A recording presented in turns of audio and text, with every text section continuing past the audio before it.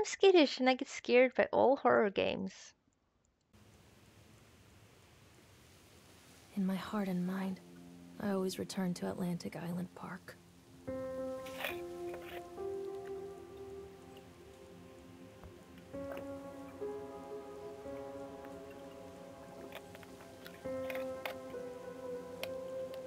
Where's Mr. Bear? I haven't seen Mr. Bear, Callum.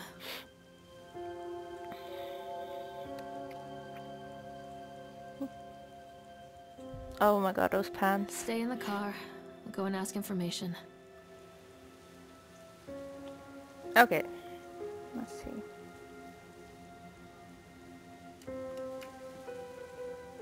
So I'm guessing.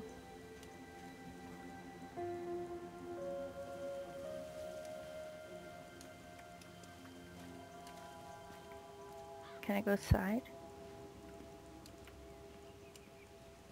Oh shit, I could.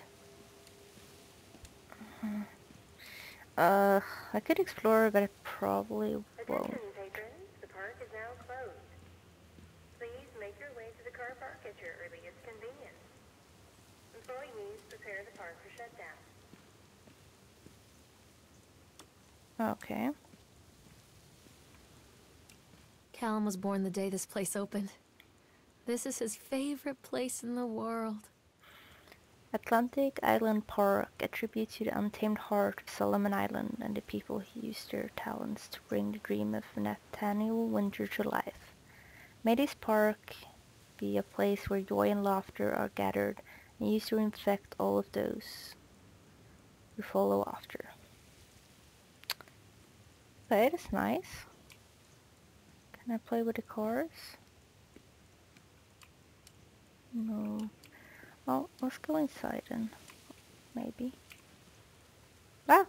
Okay, cutscene. What?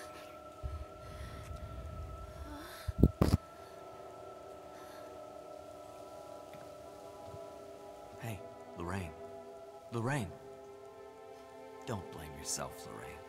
People lose things all the time. Take a deep breath and think about the last place you saw your son's teddy bear. Hey, stop! How did he know I that? think your boy just ran into the park. I'll unlock the gates for you. Okay. So I lost my son too. I like the shadow. Wait for mommy, Callum! This way. Okay. It's kind of nice.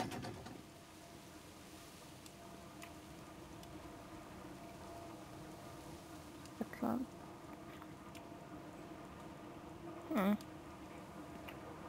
Kind of. Oh, there he is. Callum, where are you going? Over There's here. something special about the entrance to an amusement park. A line drawn between the real world and the world of whimsy within. Oh, I can't walk. On this side, the apathy of our everyday lives. And on the other, anything we might dare to dream. It's no wonder Callum ran back inside.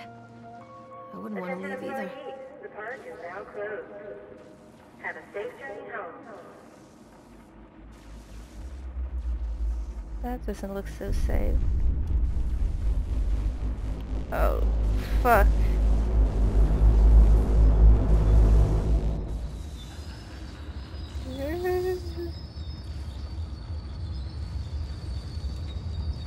And I can't walk.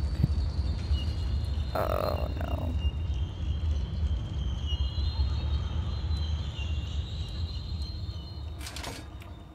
Oh God. The park. What happened here?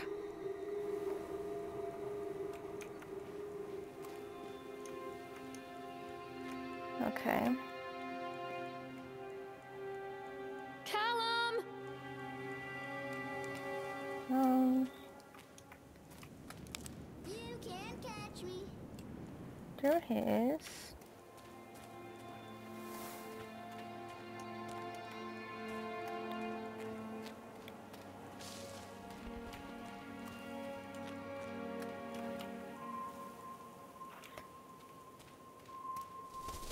Oh shit.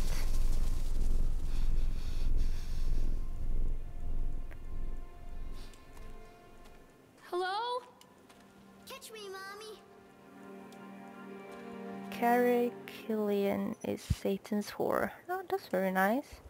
Okay, I kind of want to peek here. Callum! This way, Mommy. Too dark. I'm not Okay. going in there without a flashlight. Well, I don't like this. Let's just follow him then.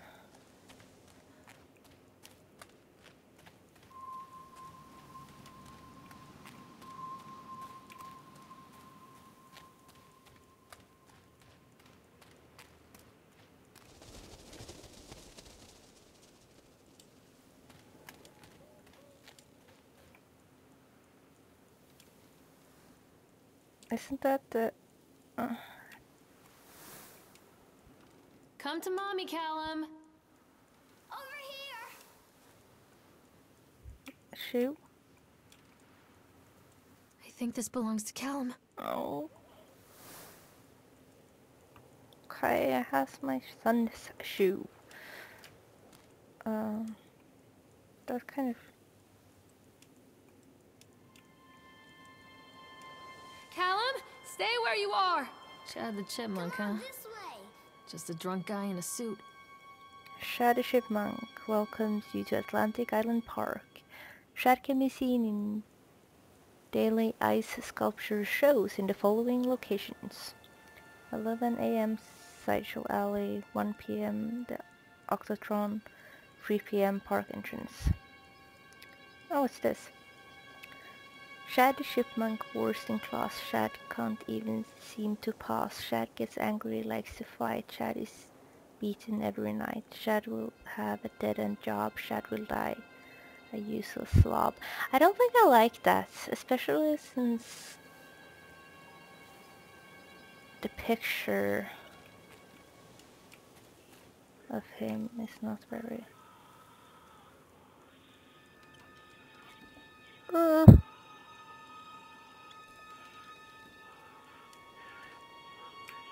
Stop! Callum! Oops. Come on, Mommy. What's this? Purchased the land of Solomon Island for a pittance, I might add. Whatever old Archie Henderson did to the locals, just the mention of his name had people slamming doors and locking shutters from the moment I arrived on the island. My lawyers had arranged everything in advance, but the realtor still had to come and deliver the keys to me personally. He took it upon himself to offer me another warning. I don't know what you're planning to do with this land, Mr. Winter, but the soil here is bitter with a curse carried from the old country. Old man Henderson did terrible dark things. The land remembers, sir. I dismissed him shortly afterwards, mostly amused by his pathetic attempts of warning me off. I have a great vision of this place, and the will to see that vision through to the very end. Atlantic Island Park. The name is perfect, and I cannot imagine it being anything else. This is the start of something amazing. I'm freaking out over the sound in the background.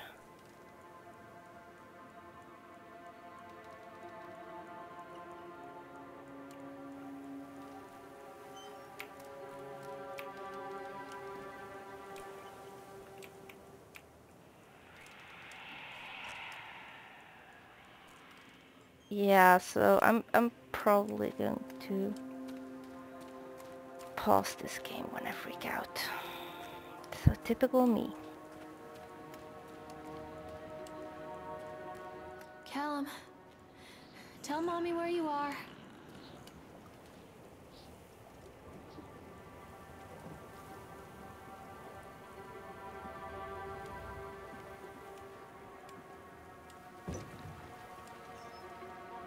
Tunnels of tails. Come on, Callum, stay where you are.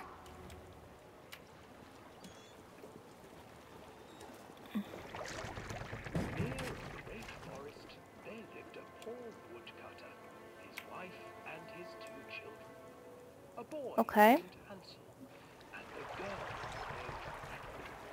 They were very poor Is that somebody? and No. had very little to bite or sup.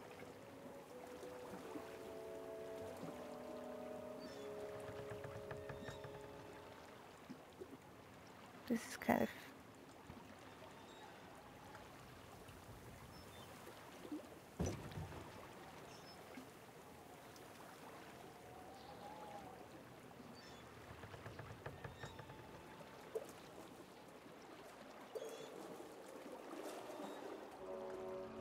Near a great forest, there lived a poor woodcutter, his wife and his 2 children. A boy named Hansel and a girl named Gretel. They were very poor and had very little to bite or sup.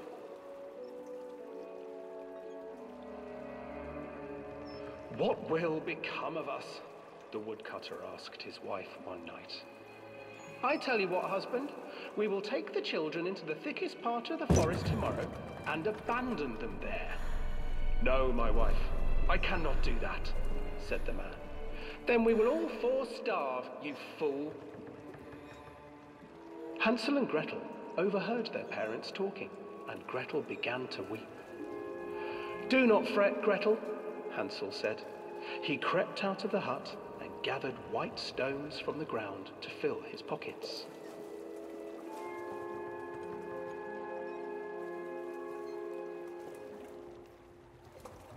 The next morning, the woodcutter leads the children into the forest. Before they leave, their mother gives them a slice of bread and warns them that they will get no more food that day. Clever Hansel leaves a trail of white stones behind them as they pass into the woods. When their father leaves them, the children wait a while, then follow the trail back to their parents' house. After receiving a thorough scolding from their parents for getting lost in the woods, the children are sent to bed without any supper. Hansel tried to sneak out and collect more white stones, but found that the door was locked. Tomorrow I will take them into the woods myself, the wife told the woodcutter. In the morning, their mother gave them a slice of bread and led them deep into the forest once again.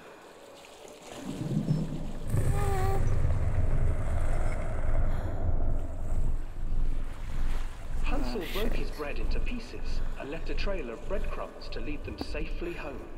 But hungry-eyed birds snatched up the breadcrumbs and his trail was destroyed. Abandoned by their parents and unable to find the trail home, the children wandered in the forest for 3 days.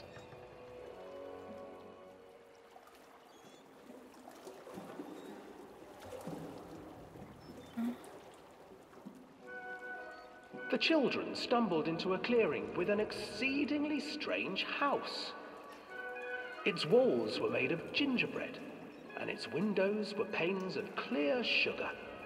Hansel, desperately hungry, ran forward and began to nibble on the walls.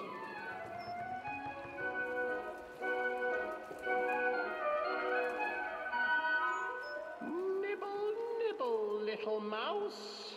Who is nibbling at my house? An old woman emerged from the house, sniffing the air and peering around with cloudy eyes. Oh, you dear children, who brought you here? Just come in and stay with me. No harm will come to you. But Hansel and Gretel stayed back, for the old woman reminded them of their cruel mother. Come, children, don't be afraid. I have something for you.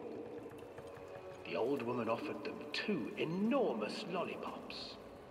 The children took them and began to eat. You see, nothing to fear here. Come inside, the old woman urged, and the children, still licking their sweets, followed.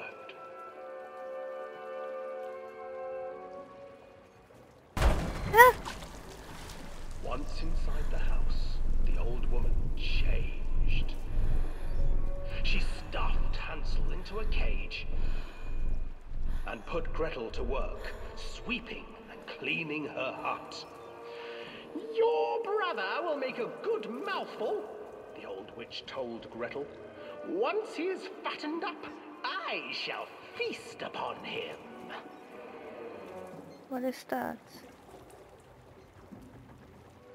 Time passed, and poor Hansel refused to eat, Oh. fearing the day that the witch would eat him. The witch, for her part, grew impatient. Today I will cook and eat your brother, Gretel. Climb inside and light the oven. But Gretel pretended not to understand. I do not know how. Where is the opening? Fool, the old witch said. The opening is here. And she moved to show Gretel. Seizing her courage, brave Gretel gave the witch a shove, and the old crone tumbled forward into the oven. Gretel slid a large iron bolt over the door to the oven. Gretel freed her brother Hansel, and together they lit a fire beneath the oven. And though she screamed and begged, the children sat by the oven until her screams had stilled, and the witch was cooked. Yummy. And then, because even Oh, children shit. can't survive on sweets, they divided up the body of the old witch and ate her. Ugh, it's disgusting. I love it.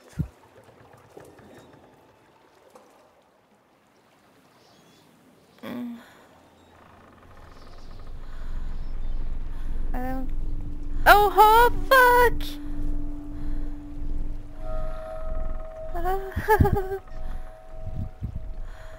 Okay, so I'm very, yeah.